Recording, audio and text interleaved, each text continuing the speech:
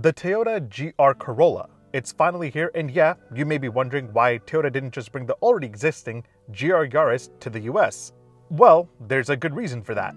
During a presentation given to us about the new GR Corolla, Toyota said that the brand's president, Akio Toyoda, said that the GR Yaris wasn't wild or wide enough for the United States, which kind of makes me feel cool and fat at the same time. So yeah, Akio apparently told the GR team to make a GR model for the US that was wilder and, yeah, wider. I mean, I have gotten a little wide, I'll admit that, but I'm working on it. My name is Omar and I'm out in Salt Lake City, Utah for the first drive of the GR Corolla.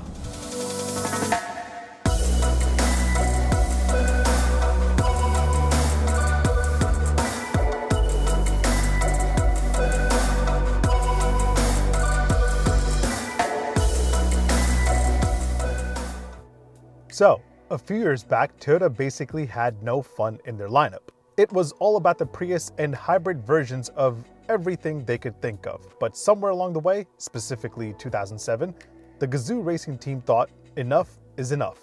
Besides doing some real race things, Gazoo was involved in the development of cars like the FT86, which was jointly developed with Subaru. It's now called the GR86. Then, in 2019, the Gazoo team joined forces with BMW to resurrect the Supra. However, in 2020, the first Toyota-produced GR-branded car was launched, the GR Yaris. The performance version of the Yaris is built at the GR factory, where they apparently don't use a conveyor belt-style assembly line. Instead, GR vehicles are built at stations with a more manual assembly style. Unfortunately, the GR Yaris was not sold in North America. Which brings us to the GR Corolla, the second GR-branded vehicle that's produced by Toyota at the GR factory, and it will only be sold in North America. In this video, I'll give you a quick tour of the performance-focused Corolla. We'll take a look at what's under the hood. I'll talk about how much it costs. I'll give you a tour of the inside along with a closer look at the outside. And then I'll take you for a spin and take it out on the track. I haven't been on the track in a manual car in a while, so don't make fun of me. All right, make sure you hit like, make sure you hit subscribe. Let's do this. All right, first up, let's talk about what's under the hood. You've got a 1.6-liter 3-cylinder turbo making 300 horsepower and 273 pound-feet of torque. The extremely track-focused Morizo hits 295 pound-feet of torque. The only transmission choice you have is a 6-speed manual with rev matching, which yes, you can turn off so you can do your heel-toe thing. But yeah, if you don't know how to drive a manual, you can't get the GR Corolla. That said, you have 3 trims to pick from, including the Core, the Circuit Edition, and the track-focused Morizo. And according to official data from Toyota, the Core and the Circuit will do 0 to 60 in just under 5 seconds at 4.99, which, yeah, is cutting it close. Toyota says that the Morizo is just slightly quicker, doing 60 in 4.92 seconds. So that matters. Now, I'll test that time out when I get the GR Corolla back home for a full week. Today, we're just out here for a limited time on the track and around the track. Now, all GR Corollas come with 4 drive modes, including Eco, Sport, Track, and Custom. But the coolest trick of the GR Corolla is the GR4 all-wheel drive system that lets you adjust the torque distribution between 3 settings, including 60-40 for everyday driving. You've got 30-70 for a sportier drive on the track and 50-50 for a more competitive track focus setting. Now, one thing that I think is important to point out is that the Core model gets an all-wheel drive open differential, but if you go for the Circuit Edition or the Morizo, you get a front and rear torsion limited slip differential that'll give you better cornering. But you can get the front and rear torsion limited slip diff on the base model if you throw on the performance package, which brings me to how much the GR Corolla costs. The base GR Corolla Core, which will hit dealerships first in November, will carry a starting price tag of $35,900. The Circuit Edition and the Morizo will arrive in spring 2023, with the Circuit starting at $42,900 and the Morizo starting at $49,900. Again, if you want the front and limited slip diff on the Core, you can add on the performance package for $1,180, and that will also give you cool red brake calipers, which are standard on the Circuit and the Morizo. That said, let's get into talking about the exterior. First of all, I'm really glad this comes in a hatchback, and yeah, this thing looks super sharp. I personally always thought that the regular Corolla hatchback looked really sporty and was always waiting for a true performance-focused version of it. My favorite angle is the back, where you have this awesome 3-pipe exhaust system. Now, something interesting about what's going on over here. First of all, you don't have any fake engine noise. The center pipe remains open when you're just chilling and when you're driving up to 20 miles an hour. Once you pass 20, it closes and then reopens when you hit 4,500 RPMs to reduce back pressure to give you some good sound and quick acceleration. But yeah, let's do some revs and hear how that exhaust sounds.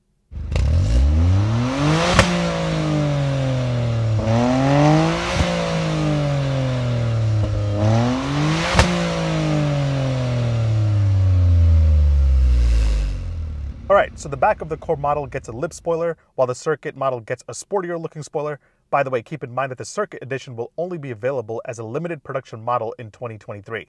The Circuit Edition also gets a carbon fiber roof, a hood with a vented bulge, and it just looks cooler. But the Core doesn't look bad either. All the GR Corollas have wide fender flares, and overall, it just looks beefier than the regular hatchback. The front end also looks sharp with a dark matrix grille, as Toyota says, and obviously, the air intakes are functional right here.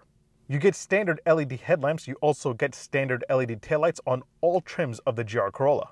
And all of them come standard with 18-inch wheels that look really dope. On the Core and the Circuit, the wheels are wrapped in Michelin Pilot Sport 4 tires. The Morizo gets stickier tires, Michelin Pilot Sport Cup 2 tires. So, how much does the GR Corolla weigh? The Circuit weighs in at the most at 3,285 pounds, followed by the Core at 3,252 pounds. And the Morizo weighs the least at 3,186 pounds because it gets rid of the rear wiper. And no, it's not because the rear wiper weighs 100 pounds, come on. Which brings me to the inside. The reason the Morizo weighs less than the rest is because it gets rid of a lot more inside, like the rear seats. So if you want to drive around your friends or use this as your Uber, don't get the Morizo. The Morizo also gets rid of the rear window motor and switches, and it also knocks out the rear speakers. All that getting rid of stuff totals to 100 pounds of savings between the Circuit and the Morizo.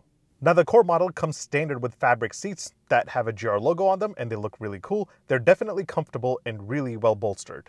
The Circuit upgrades to suede seats, with the Morizo getting a mixture of suede and leather. Of course, all the seats are manually adjustable since this expensive sporty Toyota is still based on a budget model.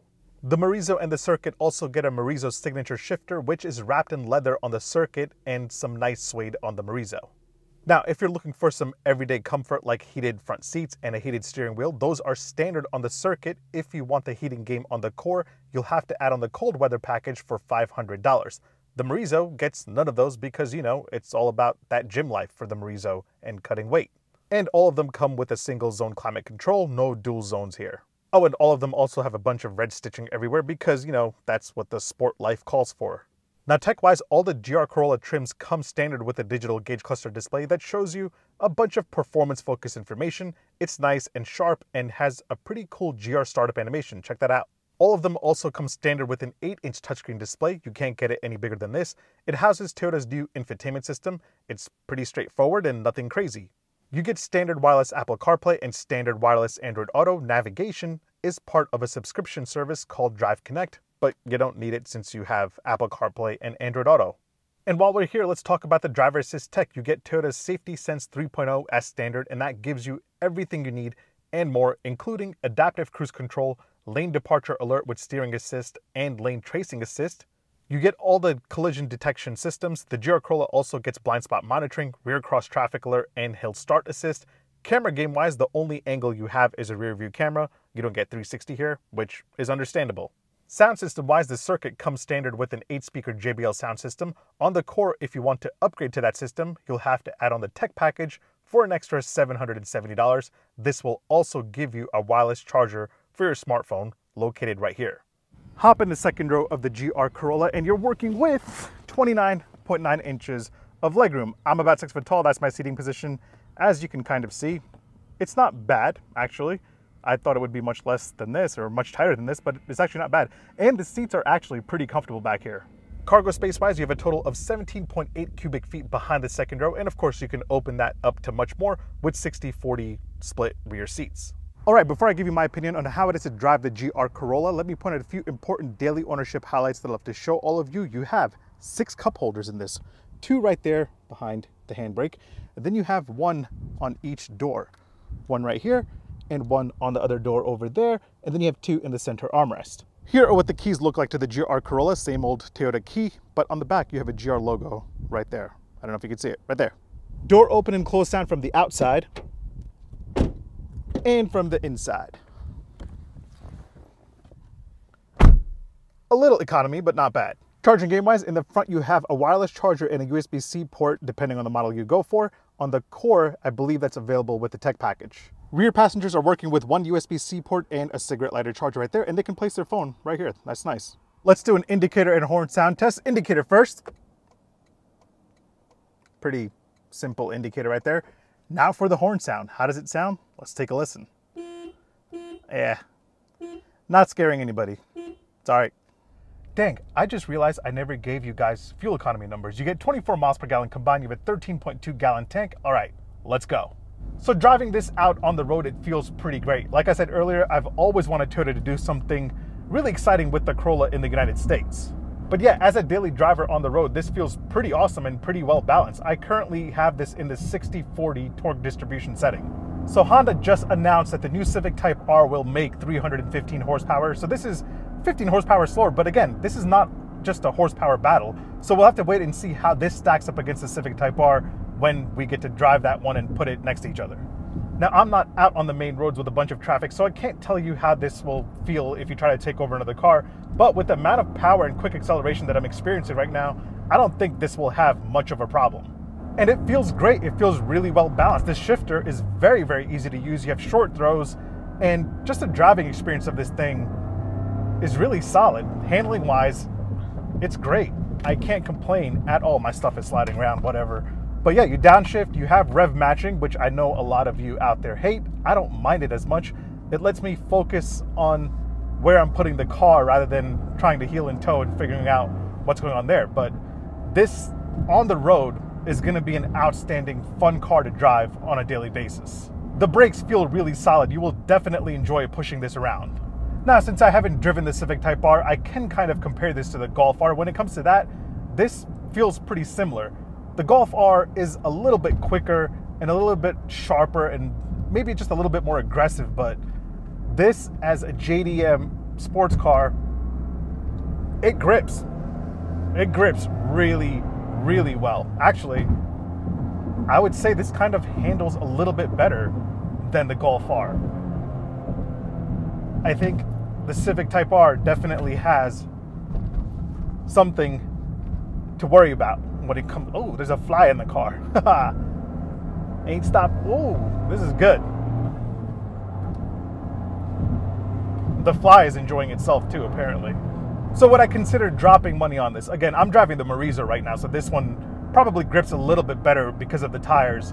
But I've driven the Core one today too, and that felt amazing as well. So for a starting price tag of around $35,000, you will have lots of fun. The Circuit and the Morizo that I'm driving here are limited edition, so if you want a well-equipped Core edition, or the Core, the base model, that will cost you around $38,000 if you throw in the performance package and if you want a wireless charger and heated seats. This fly is killing me right now.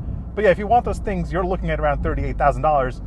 And at that price tag, I still think the Corolla GR is gonna let you have a lot of fun. Honestly, I'm really surprised at how good the grip is on this thing. Again, this is the Morizo, but the grip is great, and accelerating after you take a sharp turn feels awesome.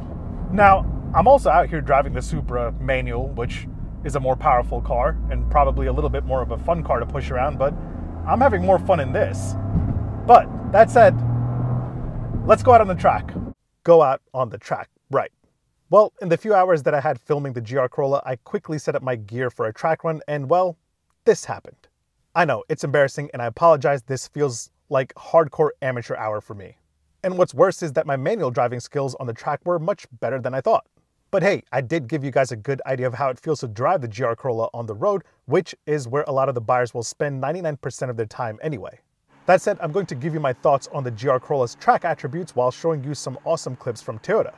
First of all, this thing is incredible in the corners. It really hugs the asphalt tight, and the confidence it gives you when it eats those corners, it just makes you a better driver. However, I will say one thing, the GR Corolla has quite a bit of understeer. It doesn't like to oversteer, and that could very well be due to the GR4 all-wheel drive system.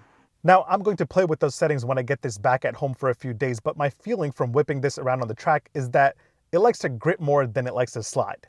The steering feel is great. The shifter is really, really precise. It definitely offers an exciting driving experience throughout. Again, I honestly feel that the GR Corolla handles better than the Golf R. The Gazoo team really went to work on this thing and gave everyone that wanted a performance Corolla something to smile about. Now, would I buy this over the Golf R? Well, the Golf R starts at around $44,000. And while everyone is up in arms about the GR Corolla starting at $50,000, it doesn't. I did a whole pricing breakdown video on this, so check that out. But like I said there, a nicely equipped Core model will run you around $38,000, which is $6,000 less than the starting price of a Golf R. Of course, the economy interior of the Corolla is still here, and that's where you'll notice that $6,000 difference. The Golf R definitely feels more premium inside. But hey, at least this has physical controls, unlike the Golf R where everything is touch sensitive. So yeah, I think a part of me would probably prefer the GR Corolla if I was looking to save some money. However, don't forget the new Civic Type R is on the way, and that is also a pretty outstanding daily performance hatchback, which kind of looks like a sedan now, but it's still a hatchback. So we'll see how that stacks up against these two. Until then, I'm just happy that we're still getting cars like the GR Corolla, especially in a world where we're moving full speed ahead towards electric vehicles. So enjoy this while it lasts. Either way, thanks for watching. I'll catch you guys on the next one. Take care. Peace.